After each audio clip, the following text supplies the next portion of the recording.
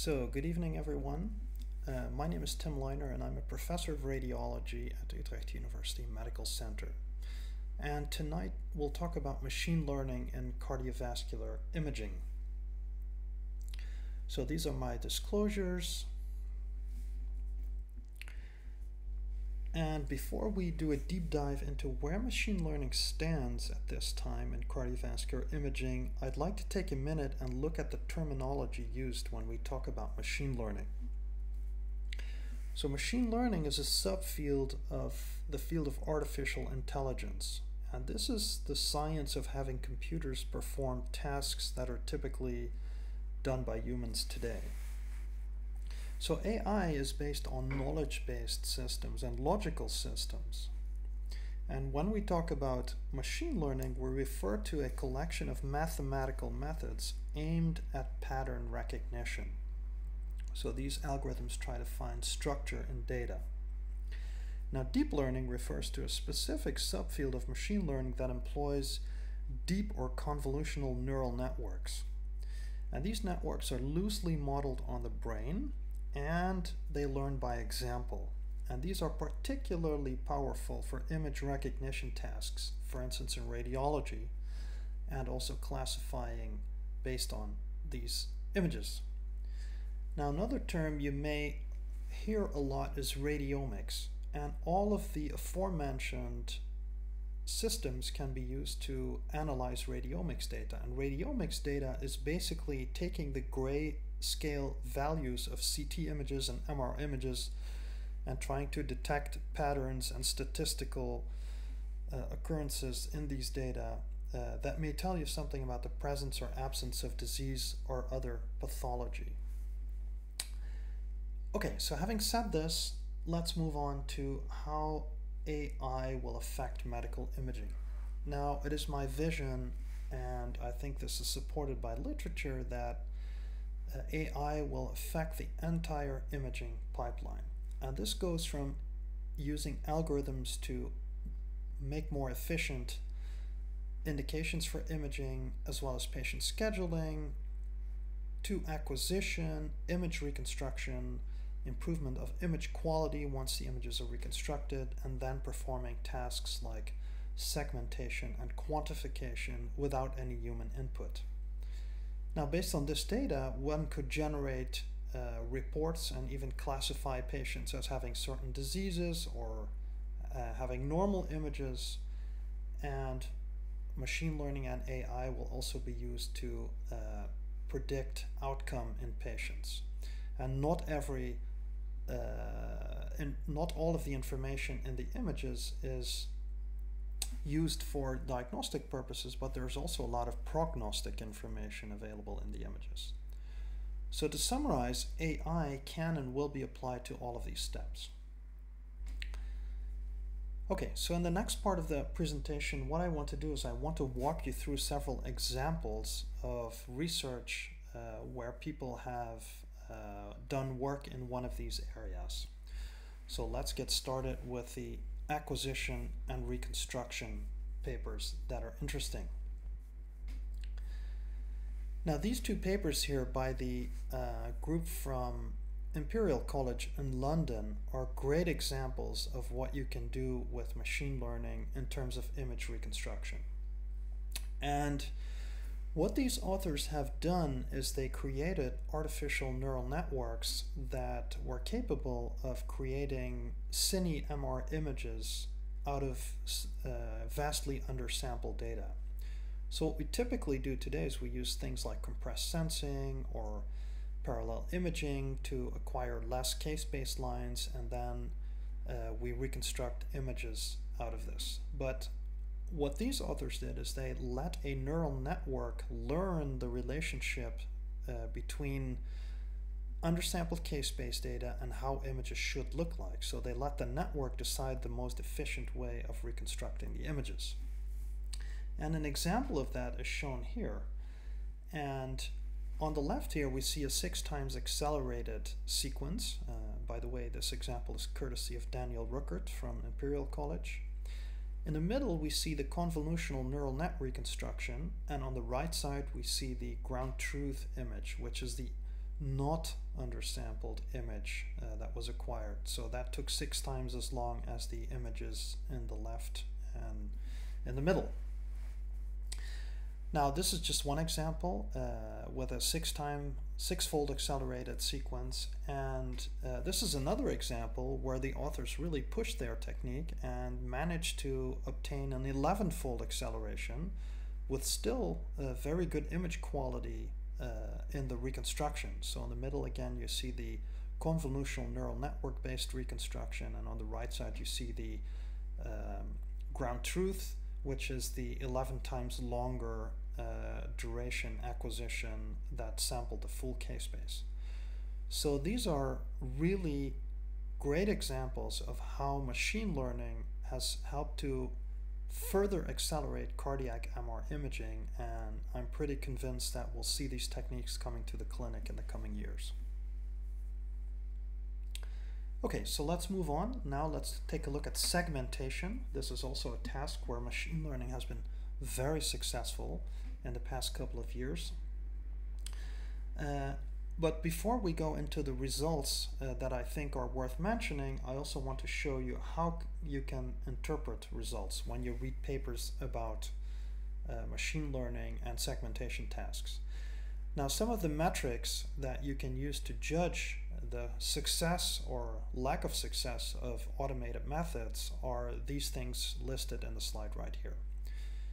So a very commonly used term is the dice coefficient, which tells you something about how well the automatically generated contours overlap with manually drawn contours, which are typically taken as the standard of reference. And 1 indicates a perfect overlap and 0 indicates a total absence of overlap. Now, another important metric is the mean contour distance, which gives you the mean distance between the segmentation contours. Again, this is the contour drawn by a human expert versus the computer. And when you read papers about this, you can see that this is an often reported metric. Now, another derivative of this is the Hausdorff distance, which is the maximum distance between 2 segmentation contours. So when you read these terms, now you know what they mean. Okay, so let's look at some results. And one important paper is this one right here. So this is the results of a large group of authors who participated in a challenge called the AC/DC challenge. And what this challenge did is they invited investigators to come up with deep learning methods for automated cardiac MR segmentation. So segmentation of the left ventricle and the myocardium, etc. So a challenge, as you probably know, is basically a competition where a group of researchers makes available a data set with a ground truth. In this case, 50 cases with segmentations available. This can then be used to teach a convolutional neural network how to perform this task, segmentation of the left ventricle, right ventricle, and the cavities. And then you apply your developed algorithm to a data set without manually given contours, so you can test the accuracy. So the ground truth is withheld in the validation sample. Now, in this paper that I'm referencing here, the authors compared different algorithms that were used for this task. And what they found was that LV segmentation is basically solved. So 9 algorithms of the ones that were submitted were highly accurate for this task with a low bias and small absolute errors. There were some variations in end-systolic segmentations, but end-diastolic segmentations were basically very comparable between the different algorithms, and the accuracy of these 9 algorithms was very high. However, it is important to note that the RV segmentation at this point still lags behind. So there were just a few algorithms that performed reasonably well. But as you can see, none of them approach the accuracy of left ventricular segmentation. So this is an area where machine learning hasn't yet solved the problem to a satisfactory extent. Now, this other paper here that I want to show you is a study that was published in Radiology earlier this year, and this was results from a multi-center, multi-vendor study where a left ventricular segmentation algorithm was applied to data from different vendors and different centers. And as you can see, the LV automated segmentation corresponded very closely to the manual segmentations, and the differences were very minor, and the accompanying editorial for this study now really is convinced that the time has come for application of these methods in clinical practice. So the editorialist writes that this is a multi-vendor, multi-center study, and typically we spend about 10 minutes doing manual contouring of the left ventricle and the blood pool, but this can now be done in less than 1 second using machine learning techniques. And I completely agree with this. I think it's ready for clinical practice. All right, so let's continue. Another area where this is going to be very useful is 4D flow analysis. And this slide is courtesy of Dr. Pim van Ooy from the Academic Medical Center in Amsterdam, who is an expert in the field of 4D flow imaging and analysis. And in this case, what we see here is a 4D flow acquisition of a thoracic aorta with a dilated ascending aorta. And when you want to start calculating advanced parameters like wall shear stress from these data, this takes a lot of post-processing. So what you need to do is to create masks for all of the slices that you acquire, and this is a lot of manual work and takes about 10 to 20 minutes per subject. Now, Pim has created an algorithm that does this fully automatically, and when we look at the differences between the manual and automated results, these look very similar. So that means that this is also possible now for 4D flow data. So as you can see from the wall shear stress maps here, these color distributions look very similar between the different, between the manual and automatically contoured data. So on the left side we see a control person, in the middle we see a patient with a bicuspid aortic valve, and on the right side we see a patient with a bicuspid aortic valve and a repaired coarctation. So when we look at the parameters that come out, these compare very closely between the automated methods and the manual method, as you can see from the graphs right here in the Bland-Altman plots. So the differences were very minor, and these differences were probably not clinically relevant. So this is also an area where machine learning is really ready to come into clinical practice. Now, another paper that I want to draw your attention to was this one, which was just published on October 16 of this year. And these authors have published an end-to-end pixel-wise deep learning method that basically identifies and quantifies cardiovascular structures from coronary computed tomography angiography images.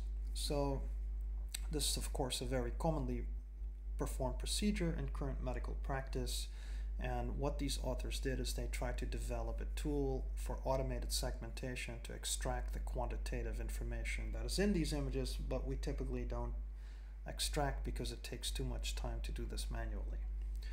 So let's take a look in a little bit more detail in this study. So this was a study based on 166 coronary CT data sets. The authors used a modified UNet, which is basically a very simple and bread and butter implementation of deep learning, and they split the data into 132 patients where they created the network with, then they fine-tuned it in 34 patients, and they validated it in 17 patients. So they the output of the network was 5 different parameters, so a left ventricular end diastolic volume, right ventricular and diastolic volume, left atrial volume, right atrial volume, and LV mass. And you can see the results of the segmentations on the right here in the graphic. If we look at the Bland-Altman plots here, we can also see that this corresponded very closely with ground truth drawn by humans.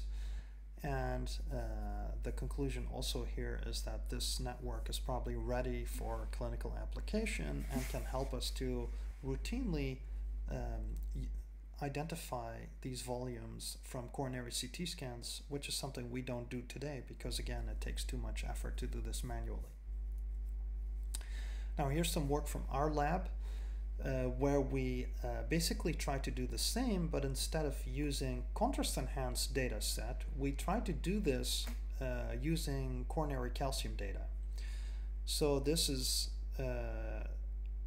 coronary CT data acquired without injection of contrast agent to quantify the amount of coronary calcium in the coronary arteries.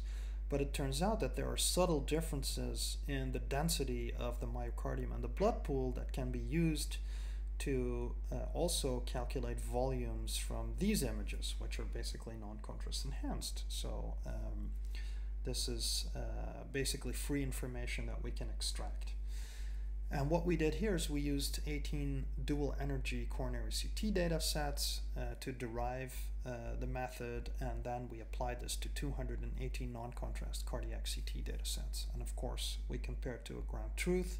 This was done using a fully convolutional neural network, and we also had the similar outputs compared to the previous paper that I discussed, but we also looked at ascending aorta and the pulmonary trunk. Now what you can see here is the results of this paper where we show that this is a highly accurate method to derive information about the sizes of the cavities in the heart as well as the LV myocardium. So this can be done from non-contrast CT. Okay, let's move on to diagnosis. And I talked a bit about using challenges to compare methodology developed by different authors, and this is one of these challenges that formed the basis of this paper about the left ventricular analysis. So this is the Automated Cardiac Diagnosis Challenge, the ACDC, and these are some of the results from our lab, but there are many more, of course. Many more investigators participated in this challenge. And the idea here was to identify normals versus patients with a dilated cardiomyopathy versus patients with hypertrophic cardiomyopathy or patients who had experienced a myocardial infarct or had some right ventricular abnormalities. And as you can see, our convolutional network performed very well for identification of the different disease categories. So basically what we did is we used a convolutional neural network to segment the ventricles and the left ventricular myocardium, and based on the results that came out, we assigned patients automatically to one of these disease categories. Now, of course, we must note here that in real clinical practice, there are many more than just 5 different disease categories or 5 different categories to which patients can be assigned. So this is not representative of clinical practice, but it's a proof of concept that you can basically start doing this.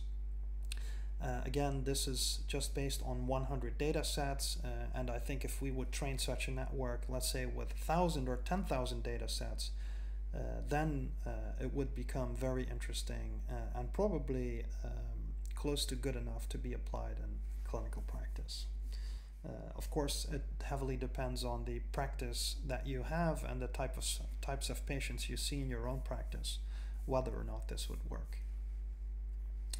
The nice thing is this can be done very fast. This just takes 4 seconds per patient using modern GPU hardware. So these are the results from some other people that participated in the challenge, and the best group of investigators led by Genet et al. achieved an accuracy of 96%, which is outstanding, and just misclassified 2 patients, as you can see in the confusion matrix on the right side here. We talked about radiomics in the introduction, and I want to draw your attention to this paper.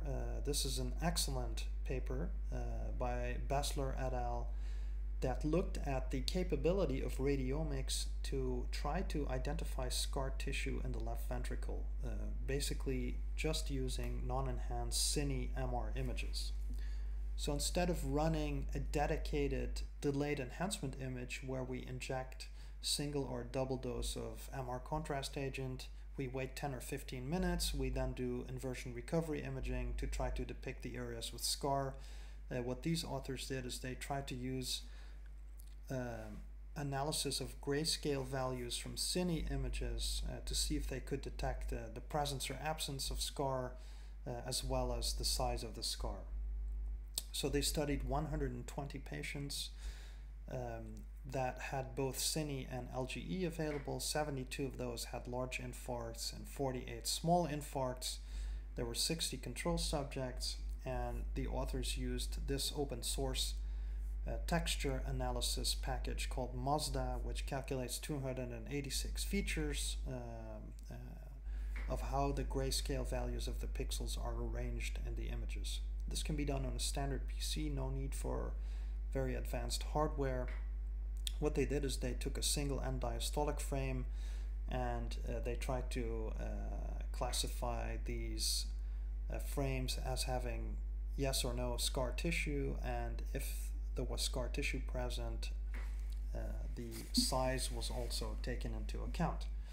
Now these are the results. So for large scars and small scars, the performance of this method was pretty good. So the area under the curve for the features here varied between basically 80% and 93%, so which is pretty good. It's not perfect, but it certainly shows the power of these techniques, and I'm a strong believer that in the future this may become a viable alternative to injecting contrast agents and looking for scar tissue. Now this paper that came out slightly more recently also tried to achieve the same goal, so using machine learning, or in this case deep learning, to try to detect the presence of scar tissue. But what these authors did is they looked at wall motion instead of looking at radiomics and grayscale distribution. So this is a complementary technique to the previous paper, and what these authors did is they showed that in 212 patients with subendocardial MIs and transmural MIs versus 87 controls, they were able to pick up these infarcts with a high level of accuracy. So probably when we combine the Bassler method with this method, we could do even better, and perhaps could get rid of contrast agent injection for detection of myocardial scarring with MR. All right, let's move on to prognosis. And in prognosis, there have also been published a number of very interesting studies recently, and the first one I want to draw your attention to is this one here. So this slide was given to me by Dr. Declan O'Regan, also from Imperial College in London. And what these authors did is they used machine learning techniques and deep learning techniques to predict survival based on RV motion patterns. And this was done in a group of patients with pulmonary hypertension, which have a notoriously poor prognosis. And it's very hard to identify individual patients purely based on conventional metrics like the right ventricular ejection fraction. So what they did in this study is they used machine learning to automatically segment the right ventricle, as you can see on the left here. And then what they did is they meshed the right ventricular boundary, so to say. And for each of the mesh points, they looked at the excursion over the cardiac cycle. And this is what these are, these loops that you see in the image on the right. So each loop represents the excursion of that particular pixel over the cardiac cycle. And there were many more loops that were calculated, but this is just for visualization purposes. So this then served as an input into a network that tried to predict outcome in these patients. So let's move on to this slide right here. Yeah, and this basically, the idea here was that the network learned compressed representations of motion that were predictive of survival. And this was a very powerful approach that improved upon the conventional approach, as we can see in the survival curves on the right, because on the top curve you can see the survival curves based on the ejection fraction, which is the conventional MR parameter, and below this you can see the machine learning motion analysis prediction. So this is better able to identify patients who do relatively well versus those who have a very poor prognosis. So this is of immediate clinical benefit in patients with pulmonary hypertension.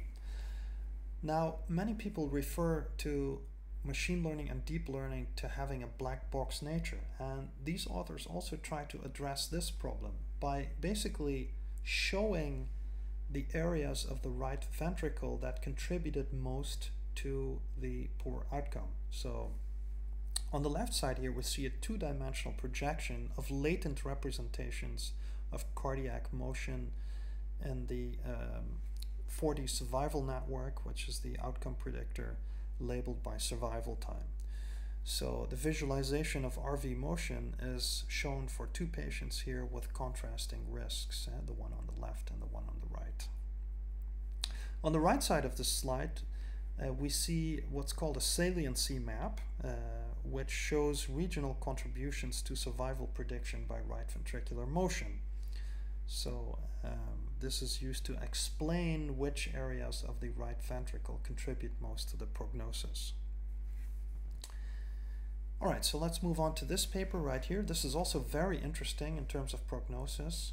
This just came out in September of 2019. And this is a paper that looked at radiomics to analyze the, let's say, the enhancement pattern or density pattern of the fat surrounding the coronary arteries. Because it turns out that if this fat is inflamed, it looks subtly different, which can be picked up by computers. And then this can be used to look at risk for future myocardial infarction and cardiovascular events. So basically what these authors aim to do is to detect pericoronary fat inflammation with CT. So this paper actually contained 3 studies with more than 2,000 patients in total. And what the authors looked at was the attenuation of the pericoronary fat, and they also looked at radiomics of this pericoronary fat. And as output, they looked at adjusted hazard ratios for major adverse cardiovascular events, including coronary revascularization, and they also created survival and ROC curves. And the concept underlying this analysis is basically the following, that in healthy vessels which are surrounded by fat cells, they have a low density on CT. Now when inflammation starts to arise in conjunction with buildup of coronary plaque, what we see is that there is an increase in density of this pericoronary fat. And this increase in density can be detected by looking at fat attenuation and also by looking at the fat radiomic profile, the FRP. Now, if we look at this, so if patients have a low fat radiomic profile versus a high fat radiomic profile, they have a much lower risk. So when patients have a highly abnormal fat radiomic profile, they have a 10 times to 11 times more chance for a future myocardial event, as you can see on the survival curve on the left. Now the important question is, of course, does this add anything over and above looking at conventional features of high-risk plaque? And the answer you can see in the graph on the right, and this is certainly true. So the fat radiomic profile on the right, the fat radiomic profile definitely adds information over and above conventional high-risk plaque features, because you can see this in the lower two survival curves. So this is independent, an independent predictor of coronary events. Okay, so this brings me to my conclusions. I think I've walked you through some of the applications of machine learning and deep learning in cardiovascular imaging, and what I've shown you is that image acquisition and reconstruction will be affected. We will automate quantitative analysis tasks, which will speed up the analysis and allows us to acquire additional information from routine images. Techniques are being developed to automatically diagnose patients, although this is not yet ready for clinical practice, also due to medical legal reasons. There have been no softwares approved for doing this in routine clinical practice. And I think it's also safe to say that machine learning will have an impact on the prognosis of future cardiovascular events using images we acquire in everyday clinical practice. Now, if you want to know more about this or want to go more in depth, we just wrote a review about this in the Journal of Cardiovascular Magnetic Resonance, which is freely available, so you can download this by following the link shown on the screen here. If you're interested in machine learning from a broader perspective, perhaps from a societal perspective, these are 3 great books. So on the left we have Prediction Machines by Agrawal and co-authors, which looks at basically the simple economics of artificial intelligence across a diverse range of fields, not only the medical field. If you're interested in explaining how machine learning algorithms come to certain conclusions, the middle book is something that's interesting to read. This is a book by Judea Pearl that was recently published and tries to use or gives you a framework on how you can look at causality and machine learning. Now on the right side, this is a great book by Eric Topol, a visionary in the field of machine learning and AI in healthcare, and his primary thesis is that this gives us time to talk to patients again and really address their needs. Okay, so with this I come to my conclusion, and I want to thank all the collaborators, especially Ivana Isgum and her team. I want to thank the people from Imperial College for giving me these examples. I want to thank Pim van Ooy for giving the 4D flow example, and I want to thank the funders for funding the research that we presented from our lab. Thank you for your attention.